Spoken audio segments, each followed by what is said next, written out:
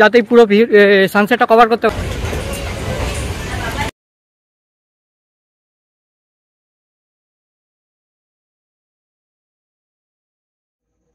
Hello, good morning, welcome to our channel. তো আজকে আমি যাচ্ছি একটা জায়গায় ঘুরতে, বরন্তি। তো এখন বাজে সকাল 5টা। আমি এখন যাব হাওড়া স্টেশন, ব্ল্যাক ডায়মন্ড এক্সপ্রেসকে করে আসানসোল থেকে আরেকটা লোকাল ট্রেন নিয়ে মুরাদি স্টেশন যাব, ওখান থেকে আমরা বরন্তি যাব। আজকে আমি একাই আছি, আর আমার ফ্যামিলি দাদা বৌদি, আরও এক দাদা বৌদি আছে, সৌরভ নাই আজ। তো ব্লগটা আমি ইন্টারেস্টিং হবে, আমি চেষ্টা করব ভালো করে সব কিছু তুলে ধরার জন্যে। ব্লগটা দেখতে থাকো। তো আমি গাড়ি বুক করেছি, গাড়ি এক্ষুনি এসে যাবে, ওই গাড়ির জন্য ওয়েট করছি। চলো দেখা যাক, দেখতে থাকো ব্লগটা। গাড়ি এসে গেছে, তো আমরা এখন হাওড়া স্টেশনের জন্য বেরোচ্ছি। চলো যা যাক, টাইম খুব কম, বুঝতে পারছি না কি টাইমটা খুবই কম। 5টা বাজছে, অলরেডি 5টা বেরিয়ে গেছে, 6টা 15-তে ট্রেন। চলো যাওয়া যাক। এখন আমরা আছি হাওড়া স্টেশন। ও আমাদের ট্রেন আছে 8 নম্বর প্ল্যাটফর্মে, train number 22387, Howrah Dhanbad black diamond express. আমরা ওইটা করে আমাদের গন্তব্যস্থল হচ্ছে আসানসোল।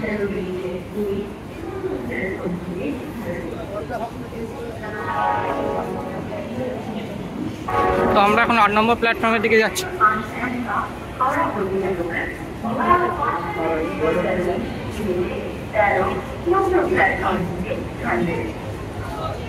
আমাদের ট্রেন দিয়ে দিয়েছে, train number 22387, Howrah Dhanbad black diamond express. এটা করে আমরা যাব আসানসোল জংশন। আসানসোল থেকে তারপর আরেকটা ট্রেন ধরে মুরাদি স্টেশন। চলুন যাওয়া যাক।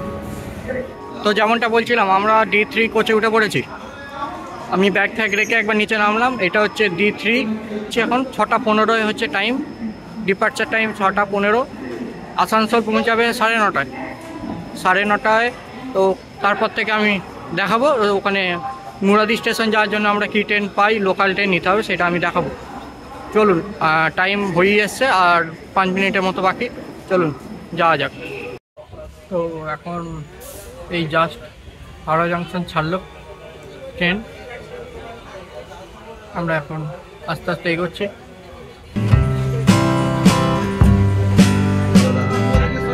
এখন আমরা ছেড়ে বেরোচ্ছি বর্ধমান জংশন। আমরা এখন আছি আসানসোলে পৌঁছে গেছি। এবার আমরা লোকাল ট্রেন ধরে যাব মুরাদি স্টেশন। মুরাদি থেকে আরও 4 কিলোমিটার দূরে হচ্ছে village resort, Baranti village resort. আপাতত লোকাল ট্রেনের জন্য টিকিট কাটতে গেছে।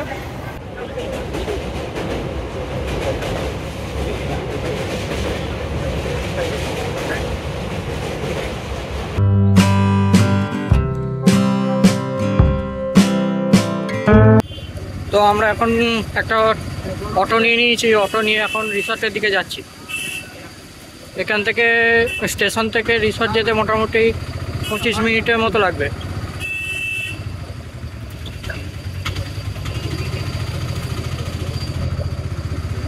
তবে স্টেশন থেকে এখানে রিসর্টে যাওয়ার জন্য যে রাস্তাটা রয়েছে, রাস্তাটা একটা গ্রামের পাড়ার মধ্যে দিয়ে, রাস্তাটা খুবই খারাপ বলতে গেলে। তো একটাই রাস্তা, দাদাকে জিজ্ঞেস করলাম, তো দাদা বললেন যে এই রাস্তাটা দিয়েই সবাই যাতায়াত করে। তো রাস্তাটা খুবই খারাপ, তো সেই জন্যে ভিডিওটা করতে একটু প্রবলেম হচ্ছে।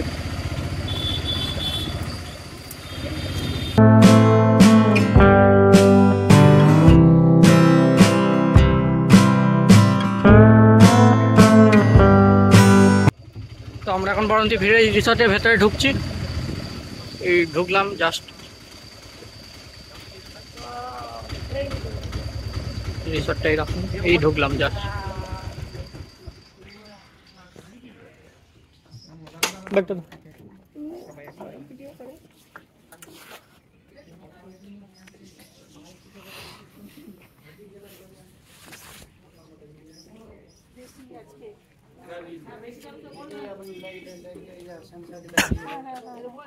এখান থেকে তোমার ভেটি কত কত দূর? এখান থেকে ভেটি কত দূর? না এখান থেকে যেতে হবে ওই সাইড, ওইখানেই যেতে হবে? আচ্ছা আচ্ছা, মানে 6 কিলোমিটার ঘুরে যেতে হবে। আচ্ছা। তোর নাম কি? সীমন্ত। 62 ঠিক আছে। আমরা এই রুমটা নিয়েছি, দুটো রুম পাশাপাশি দুটো, এইটা একটা এটা একটা। এই রুমটা হচ্ছে ডবল বেডের প্রিমিয়াম কটেজ। এই রুমটার রেন্ট হচ্ছে 2500 টাকা পার নাইট, প্লাস 12% জিএসটি আছে এটার সাথে। খুবই ভালো, খুবই এক্সিলেন্ট রুম কন্ডিশন, পরিষ্কার পরিচ্ছন্ন, কোনো অসুবিধাই নেই, একদম নিট অ্যান্ড ক্লিন। আর এই পাশেই সামনেই গার্ডেনের মতো রয়েছে। এই গার্ডেনে বিভিন্ন এখানে যে রাজহাঁস ফাজহাঁস দেখছি রয়েছে, ওই যে দেখতে পাচ্ছেন রাজহাঁস ওখানে চলে বেড়াচ্ছে, ওইগুলো খুবই ভালো দেখতে লাগছে। তো এখন আমরা স্নান টান করে একটু ফ্রেশ হয়ে নিলাম, এরপর আমরা যাব লাঞ্চ করতে। তো লাঞ্চ করার জন্য কী কী আছে, আগে থেকে আমরা ভেজ থালি অর্ডার দিয়েছিলাম, প্রাইস আমরা জানি না এখনও। তো মেনু কার্ডটা আমি একবার দেখানোর চেষ্টা করছি। তো মেনু কার্ডটা দেখে নেবো যে কী কী প্রাইস আছে, কী কী খাবার রয়েছে, সেই মতো আরও কিছু অর্ডার করা হবে। চলো মেনু কার্ডটা দেখে নেওয়া যাক একবার। তো এই হচ্ছে এখানকার বারান্তি ভিলেজ রিসর্টের মেনু কার্ড। তো আমরা নিয়েছি ভেজ থালি, নিয়েছি আমরা চিকেন থালিও নিই। ভেজ থালি প্রাইস হচ্ছে 200 টাকা, চিকেন থালিও নেওয়া হয়েছে, চিকেন থালির প্রাইস 320, আর একটা মটন থালিও নেওয়া হয়েছে, মটন থালির প্রাইস হয়েছে 480। আপাতত এইগুলোই নেওয়া হয়েছে, বাকি আরও দেখছি, যদি কিছু আরও প্রয়োজন হয় তখন আলাকাটায় সেটা দেওয়া হবে। মেনু কার্ডটা একবার পুরোটা আমি দেখানোর চেষ্টা করছি। সব রকম খাবারই অ্যাভেলেবেল রয়েছে, আমি দেখেছি, চাইনিজ থেকে আরম্ভ করে স্ন্যাক্স থেকে আরম্ভ করে বেঙ্গলি থালি সব কিছু অ্যাভেলেবেল। তো আমি এখন বেরিয়ে পড়েছি। আমাদের রুমের সাথে যে খাবারের লাঞ্চের জায়গাটা সেটা আলাদা বিল্ডিং, সেই বিল্ডিংটার দিকে এখন যাচ্ছি। তো বিল্ডিংয়ে গিয়ে খাবার অর্ডার দেওয়াই আছে আগে থেকে, দেখবো কেমন করেছে। ততক্ষণ একটু সিনেমাটিক শট দেখে নিন আপনারা।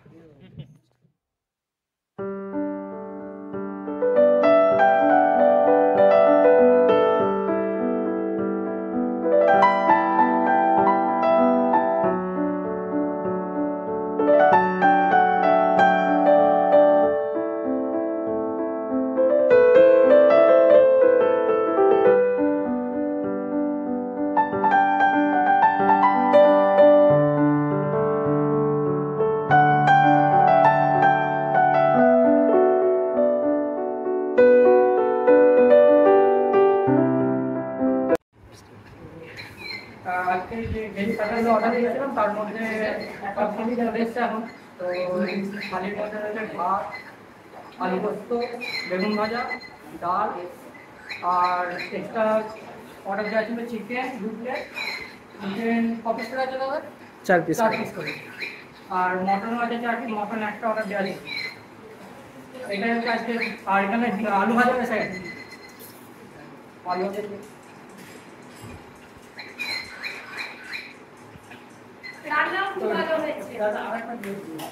রান্না খুব ভালো হয়েছে বলছে, এটা খাওয়া অনেক শুরু করে দিয়েছে।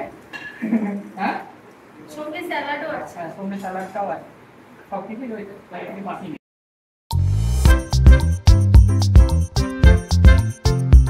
তো খাওয়া দাওয়া শেষ হয়ে গেছে। খাওয়া দাওয়া শেষে আর একটা কথা বলে রাখি, ওই এনারা খাবারের শেষে রসগোল্লা আর চাটনি পাঁপড় ওটাও ইনক্লুড করেছিল। ওটা থালি প্রথমে দেয়নি তাই দেখাতে পারিনি, শেষে খাবারের শেষে ওরা রসগোল্লা চাটনি পাঁপড় ওইগুলো দিল।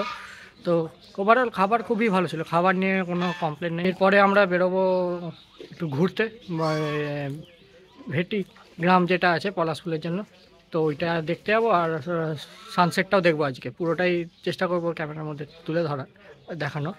চলুন এখন একটু রেস্ট নেওয়া যাক, রেস্ট নিয়ে আমরা ওই 3:30 নাগাদ বেরোবো। আমরা বেরিয়ে পড়েছি ভেটি গ্রাম পলাশ ফুল দেখার জন্য। পুরো বলছে নাকি, আমি শুনলাম এখানে পুরো নাকি লাল হয়ে গেছে পলাশ ফুলের জন্য ভেটি গ্রামটা যাবো এখন। ওখান থেকে আসার পথে সানসেট দেখব। এই দুটোই আজকের প্ল্যান, মেন পলাশ ফুল আর সানসেট, এটাই এখানকার আকর্ষণীয় মেন, ওইটাই দেখবা। ওটাই দেখতে যাচ্ছি, চলুন।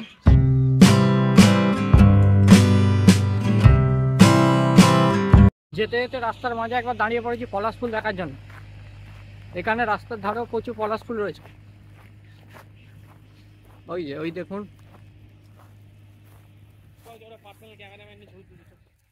ওইদিকে জাস্ট এমনি দাঁড়িয়ে পড়লাম একবার, ভালো লাগলো এই জায়গাটা। তো এই গাছটার জন্য, এই গাছটায় ফটোশ্যুট হচ্ছে। আরও যাবো আগেতে গিয়ে আরও দেখার আছে, বললো প্রচুর নাকি আছে পলাশ ফুল, আরও আগে তো যাওয়া যাক। হ্যালো, আমি আছি এখন ভেটি গ্রামে যাওয়ার পথে একটা পাহাড়ে একদম ওপরে। তো ওখান থেকে আমি পুরো পলাশ ফুলের যে সৌন্দর্যটা পুরো লাল দেখাচ্ছে ওপর থেকে, সেটা আমি তুলে দেওয়ার চেষ্টা করছি। আর এই জায়গাটা দেখে নিন, আমি এখানে উঠে পড়েছি একদম ওপরে চলে এসেছি আমি। তো এখান থেকে পুরো দৃশ্যটা খুব দারুণ দেখাচ্ছে চারিদিকে। কি এই যে বরন্তি অবস্থিত হচ্ছে, একদিকে বরন্তির এক সাইডে আছে পাঁচকোট হিল, ওই দিকটায় হচ্ছে পাঁচকোট হিল, আমি দেখাবো ক্যামেরায়। আর এক সাইডে আছে বিহারীনাথ পাহাড়, দুটোর মাঝে অবস্থিত হচ্ছে বরন্তি। তো বরন্তির আমি এই পলাশ ফুলের বাগানটা উপর থেকে উঠে দেখানোর চেষ্টা করছি। ভেটিগ্রাম যেটাকে বলে, ভেটিগ্রাম এর আগে ঠিক পড়বে বাঁদিকে ওঠার একটা পাহাড়ের মতো। তো ওখান থেকে পুরো পুরো পুরো বরন্তিটা তুলে দেখা যাচ্ছে আর কি।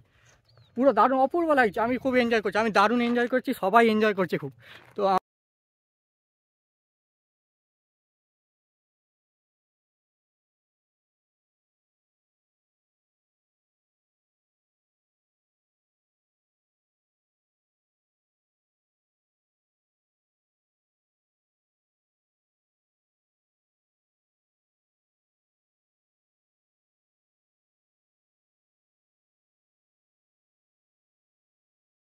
আমি এখন আছি বরন্তি লেকে সানসেট দেখার জন্য এসছি। অপূর্ব লাগছে চারিদিকটা।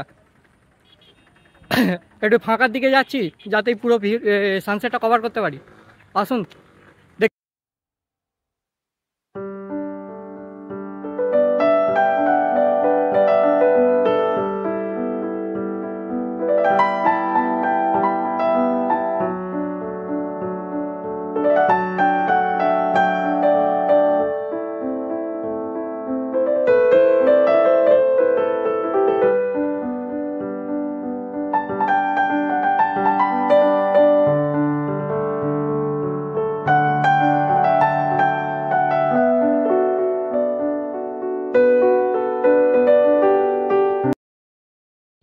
সানসেট দেখা মোটামুটি কমপ্লিট।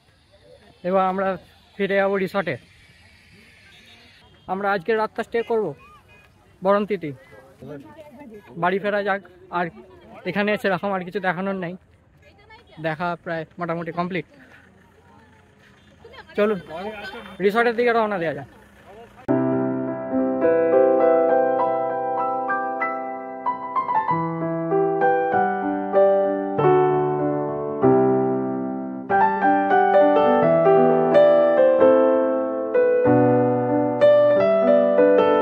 তো আজকের মতো ঘোরাঘুরি খুব ভালোই হয়েছে।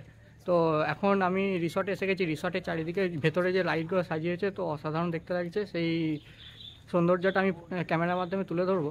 তার আগে আপনাদের সুবিধার জন্য আমরা যদি এই রিসর্টে আসতে চান, তাহলে একবার আমি রিসর্টের যে ম্যানেজার আছে তার সাথে একবার কথা বলবো যে অ্যাড্রেসটা কী আছে, ডিটেলস আর এদের কি ফেসিলিটিস আছে সেই সব জিনিস আমি ভিডিও ডেসক্রিপশানে সব দিয়ে দেবো। তাও একবার ম্যানেজার মুখ থেকে শুনে নেবো। চলুন একবার দেখানো যায় ম্যানেজার স্যার কথা। তো আমি এখন আছি এই রিসেপশানে, যিনি বসে আছেন আশিস বাবুর সাথে। আশিস বাবু নমস্কার। আপনি যদি একটু প্লিজ বলেন যে আপনাদের এখানে হোটেলে আসার জন্যে, বরন্তি ভিলেজ রিসর্টে আসার জন্য যে রুটটা আছে, এই রুটটা যে ট্রেনের মাধ্যমে আসা যায়, তো হাওড়া থেকে কীভাবে আসতে হবে? হাওড়া থেকে এক্সপ্রেস ট্রেন ধরে আসানসোলে আসতে হবে। আসানসোল থেকে বাইকার, এছাড়াও আসানসোল থেকে আরেকটা অপশান হচ্ছে লোকাল ট্রেন ধরে আপনি আসতে পারেন মুরাড্ডি থেকে অটোর ব্যবস্থা আছে, ওখান থেকে আধ ঘন্টা সময় লাগে আমাদের বরন্তি ভিলেজ রিসর্টে আসতে। এছাড়াও বাইকারে যদি আসেন, দুর্গাপুর হাইওয়ে এক্সপ্রেস ধরে রানিগঞ্জ থেকে পাঞ্জাবি মোড় থেকে লেফট টার্ন নিতে হয়, সোজা শালতলা থেকে সাঁতুরি থেকে রাইট টার্ন নিলে তালবেড়িয়ার পর হচ্ছে বরন্তি ভিলেজ রিসর্ট। আচ্ছা, তো আমি এই রিসর্টের যে লোকেশান আছে সেটা ভিডিও ডেসক্রিপশনে দিয়ে দেবো। তো আশিসবাবুকে রিকোয়েস্ট করবো যে আপনি যদি বলেন যে রুমের কি প্রাইস আছে, আপনাদের কি টাইপের রুম হ্যাঁ, আছে? আমাদের এখানে বিভিন্ন ক্যাটাগরির রুম আছে, ডাবল বেড আছে, ট্রিপল বেড আছে, 4 বেড রুম আছে, এছাড়াও আছে 12টা সিঙ্গেল বেডের একটা থাকার রুম আছে, এছাড়াও আমাদের সুইট রুম আছে। আচ্ছা এছাড়াও আমাদের সব থেকে মেন অপশন হচ্ছে লেকের দিকে টেন্ট রয়েছে। আচ্ছা ঠিক আছে, এবার সব থেকে এক রুম, প্রত্যেক রুমের ফ্যাসিলিটি বিভিন্ন রকমের আছে, ডিলাক্স, প্রিমিয়াম এগুলোর মধ্যে আছে। একটা রুমের মধ্যে ইলেকট্রিক কেটেল আছে, টিভি আছে, এসি আছে, গিজার আছে, সব রকমেরই ফ্যাসিলিটি রুমের মধ্যে রয়েছে। আচ্ছা, তো আপনাদের আমি আজকে এখানেও লাঞ্চ করেছি, তো আপনাদের লাঞ্চ খুবই ভালো, আমার খাওয়া দাওয়া খুব ভালো লেগেছে। তো আপনাদের কি সিজন কোন সময়টা আর কি বেস্ট সিজন এখানে? সিজন হচ্ছে অক্টোবর থেকে মার্চ। আচ্ছা, সিজন, পিক সিজন। আর খাবারের দিক থেকে বলতে গেলে আমাদের আলাকাটা অপশন রয়েছে, প্যাকেজও অপশন রয়েছে। প্যাকেজ হচ্ছে 750 প্লাস 5% ট্যাক্স। এছাড়া আলাকাটাতে আপনি ইন্ডিয়ান, চাইনিজ যেটা আপনার পছন্দ অর্ডার দিয়ে নিজের খুশি মতো খেতে পারেন। ঠিক আছে, থ্যাংক ইউ। আমি রিসর্টের ব্যাপারে, এই রিসর্টটা খুবই ভালো, খুবই ভালো, আপনারা আসতে পারেন। আমি সব কিছু ম্যাপের ডিটেলস, লোকেশান, এদের ওয়েবসাইট সব কিছু ভিডিওর ডেসক্রিপশানে আমি দিয়ে দেবো। আপনারা ওখান থেকে চেক আউট করতে পারেন, এখানে বুক করতে পারেন। তবে হ্যাঁ, যেটা বললো অক্টোবর টু মার্চ এর হচ্ছে পিক সিজন, এই সময় আসতে পারেন। তারপর এখানে গরমে প্রচুর গরম পড়বে, তো সেই সময় পলাশ ফুলও থাকবে না। পলাশ ফুলের লাস্ট সিজন হচ্ছে মার্চ মাস, তো আপনাকে আসতে হবে এই অক্টোবর টু মার্চের মধ্যেই। তো আজ এখন এই পর্যন্তই, আমি খুব টায়ার্ড হয়ে গেছি, একটু শুতে হবে, তারপরে আবার দেখা হচ্ছে আপনাদের সাথে। চলুন।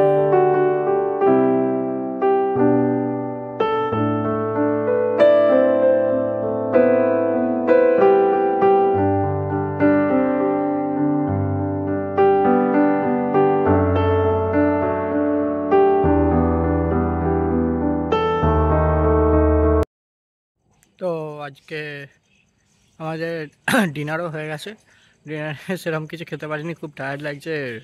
রুটি, মিক্সড ভেজ আর ডাল নিয়েছিলাম।